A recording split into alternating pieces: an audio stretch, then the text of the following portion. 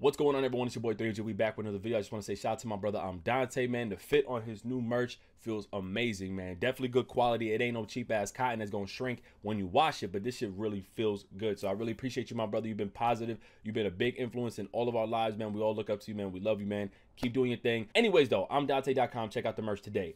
So I want to talk about this Madden situation, and once again, my condolences goes out to the two that lost their lives and their families and their loved ones who lost, you know, these two individuals, because it's just so sad that a gaming event is unsafe, or the thought of going to a gaming convention or an event, you have to watch your back.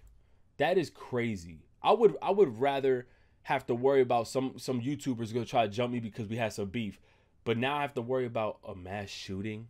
Like, really? And the reason why I'm making this video is simply because I read some of the comments yesterday, and only a few felt like offended that I was like blaming or using mental health, like mental illness, as the reason for this shooting. I'm gonna be honest with you. The person who killed himself, killed those two innocent, you know, pro players as well as himself, David Katz. Look at his video. Matter of fact, I'm gonna put it right now on the screen. I was able to play a good game and lucky to come out on top. Well, along with the money that you're getting, we've got something else for you in the club series. Your Madden jersey, there you go. Way to go, Bread. Coming out on top in the championship.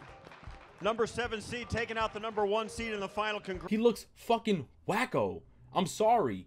Like that, if you suffer from mental health issues, you guys been watching my videos. I've spoken truth on it. You know what I mean?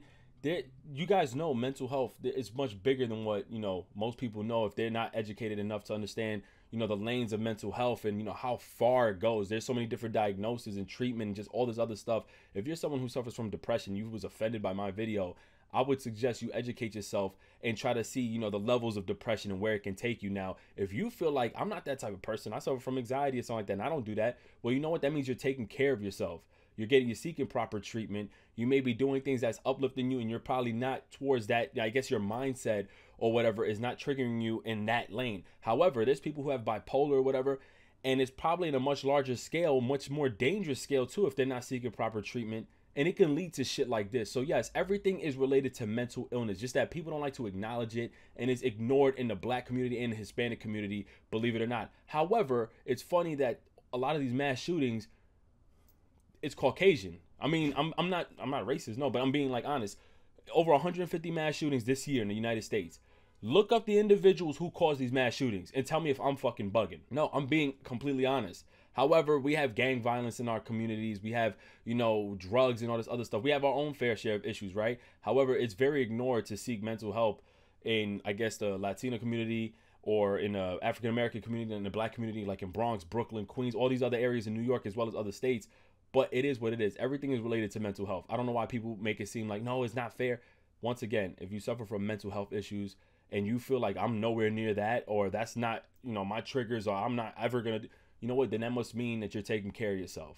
You're taking the medicine that you need to take, or whatever proper treatment you're seeing at there. Whatever it is that you're doing, it's working for you. However, certain people don't like to, you know, seek treatment or help.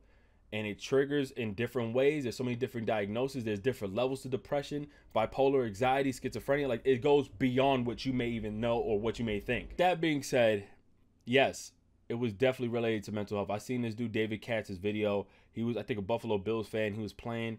This dude looks sick.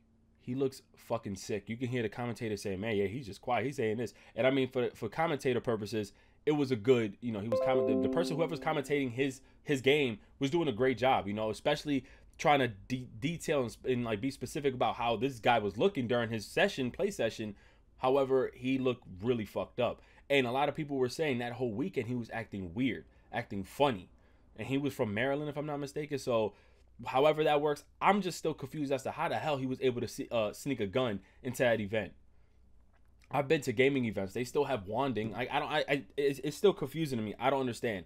And yes, the individual, Eli Clayton, was I think the young black brother who was in the video where the laser kind of went across his chest and then the face cam went away. Yes, he was the individual that was shot and killed. It's fucking sad.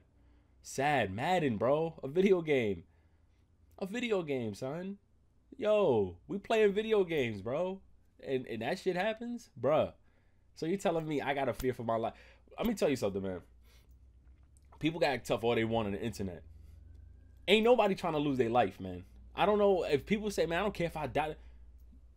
Go seek help, because life is worth living. There's a lot more to life than what people may see or understand. You know, there's people who are very depressed, whatever, and they subscribe to my channel. But I talk to some of them and I let them know, yo, listen, don't look that lane. I know you probably have a lot of deaths in your family, a lot of things that are going on, but there's always a light somewhere. You just have to find it. And if you already made it this far, why stop? You know, the fact that you lost in the tournament. Now, look at it like this. He opened fired on 2 individuals because he lost in the tournament, or he lost his game. But at the same time, he was already wacko to begin with. The fact that it took him losing that in Madden, and then he let off shots on people, yo, you're fucking sick. You know what I'm saying? I don't feel bad for his family. I don't. They didn't take proper precaution to get him help. This dude, look at his fucking face. Am I bugging? Yo, they say don't judge people by looks. No, am I fucking bugging? It angers me inside to see this type of shit happen. Am I bugging? Very, very focused when you he plays. are not going to see much emotion from our guy, Brett. This dude is a man David Katz keeps to himself. He's a man of business. Even if, whether it's that you lost in Madden or whatnot, you took it upon yourself and took 2 innocent people's lives because of your problem. And you want me to say rest in peace to David Katz, or to say I hope his family finds peace? I hate that I'm like this now. This ain't me. I'm the type, I feel bad for everyone. I always try to find positivity in everyone, but nah. I'm sick of these school shootings. I'm sick of these mass shootings. And people are so blinded by it that they like the gun laws and everything. They're like, oh no, we like guns. Well, yeah, give guns to someone who suffers from mental illness, who is at a stage in their life that they don't give a fuck no more. They're at their boiling point. You're going to definitely see that part get shot up. It's just reality. And everything is possible. All these shootings from kids' schools, from that Connecticut shooting years ago, from churches, from clubs, Las Vegas, a concert, like everywhere, schools.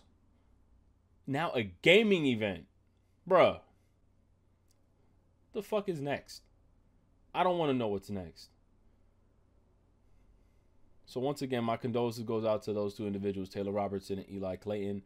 You know, I hope his family, they grieve in peace and they find some sort of like peace and happiness, you know, at the end of all this. But like, come on, man.